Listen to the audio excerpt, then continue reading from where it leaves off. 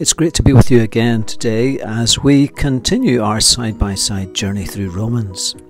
Now we're thinking about Romans 5 today, and this is an amazing passage. I remember reading about a man in North Korea who was assigned to have to clean the toilets out. Now they were pretty rough, I think.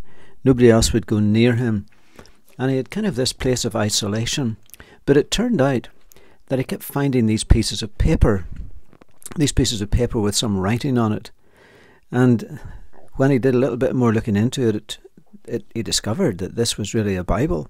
And they were using the Bible for toilet paper, and they'd torn it in pieces. And he was able to get these pieces of the Bible and read them. And when I remember reading that, I thought, wow, the unique ways in which God is at work in reaching out to people.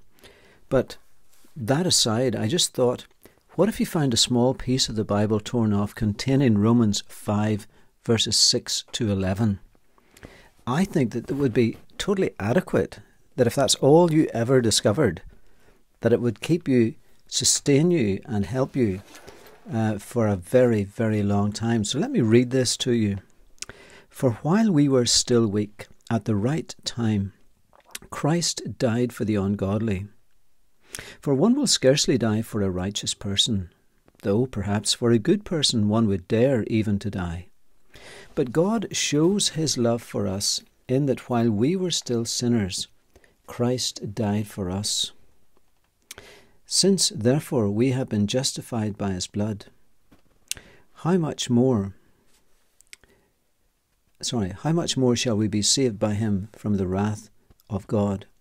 For if while we were enemies we were reconciled to God by the death of his Son, much more now that we are reconciled shall we be saved by his life. More than that, we also rejoice in God through our Lord Jesus Christ, through whom we have now received reconciliation. I think that there's so much in that particular section. These few verses are so dense of truth. And they speak about it, a rescue plan. It's not that long ago, in fact only about the 10th of January it was in 2021. It was in the Hushan gold mine in Shandong province in China. An explosion happened in a gold mine and 22 miners were trapped. Nobody really knows what the cause was, but a number of them were killed. And eventually 11 of them were brought out to safety. But if you think about the process that was involved in rescuing these men, some of them were 520 metres below sea level, and some were even further, 629 metres below sea level. I mean, think about that. You know, that's incredible. About 1,800 feet down in the earth.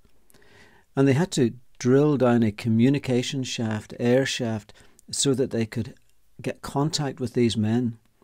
And the process that was involved, the thought, the planning, in order to rescue these people.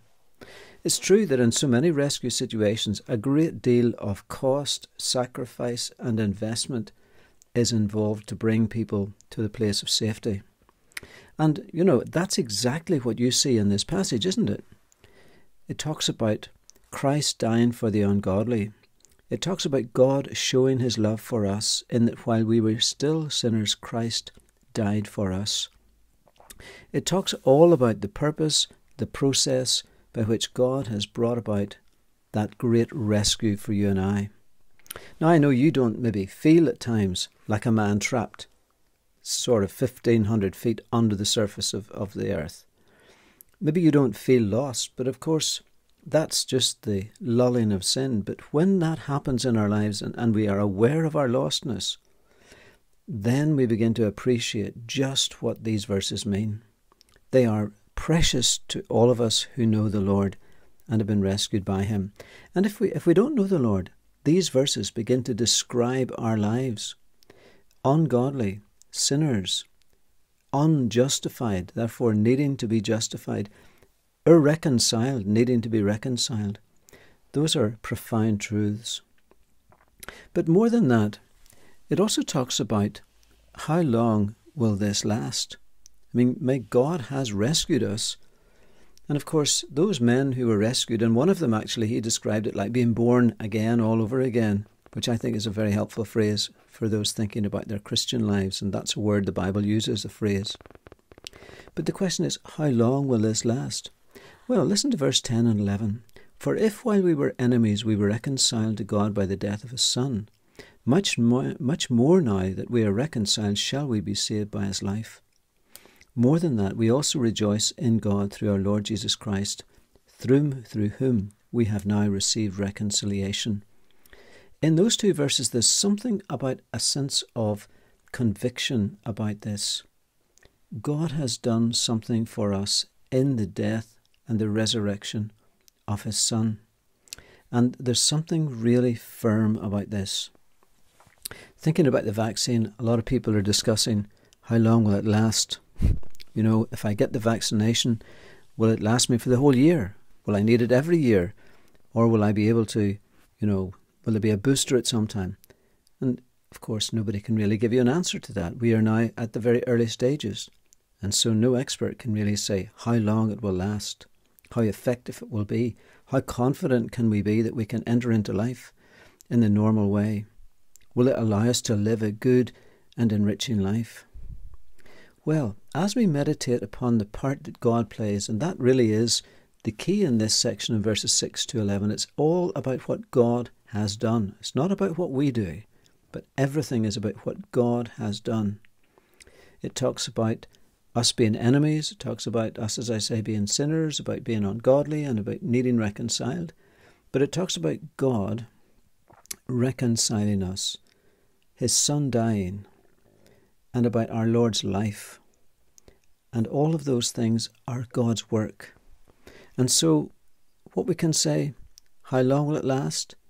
Well, on the basis that God is faithful as the Father, and the Son in his actions are so perfectly fitted to suit the needs of one who will bear our sins, because he's a perfect Son who bears no sin himself, he can bear our sin. And because of the presence of God and the Holy Spirit in our hearts convincing us, that's what it says. The love of God has been poured into our hearts through the Holy Spirit given to us. We know that God planned it and he initiated it, and he has sent his Son to confirm it by the resurrection, and the Holy Spirit is applying it. We have this sense that we can be really sure. That's why later on you will read words like Romans 8:1, therefore there is now no condemnation to those who are in Christ Jesus. No condemnation. And he will go on to talk about there that nothing can separate us from the love of God that is in Christ Jesus our Lord. God's love is everlasting. So that he can say, in all these things we are more than conquerors through him who loved us. For I am sure that neither death nor life, angel or rulers, things present or things to come, nor powers, nor height, nor depth, nor anything else in all creation will be able to separate us from the love of God in Christ Jesus our Lord. There's such a sense of conviction and confidence about these words in Paul's message to the Romans. And they come to us today with the same sense of conviction that God has not changed. This is his everlasting, enduring truth that you and I can truly embrace. While we were weak, at the right time, Christ died for the ungodly, for you and for I. And those words, Christ died, are wonderful to remember. That was not just a did he or did he not, that's a reality. And your faith is in these realities. And it's not the strength of your faith, but it's the faithfulness of God that we are looking to. Even though our faith may feel very shaky sometimes, often does, it's a little faith in a very reliable truth and a very convincing, historically proven truth that Jesus has died and has been raised again so that you and I can be sure that we really are forgiven. So, let's rejoice in that. Isn't that worth rejoicing in today? Well, how long will it last? Forever. And it's just at the right time. So may the Lord bless you as you ponder and meditate on these truths.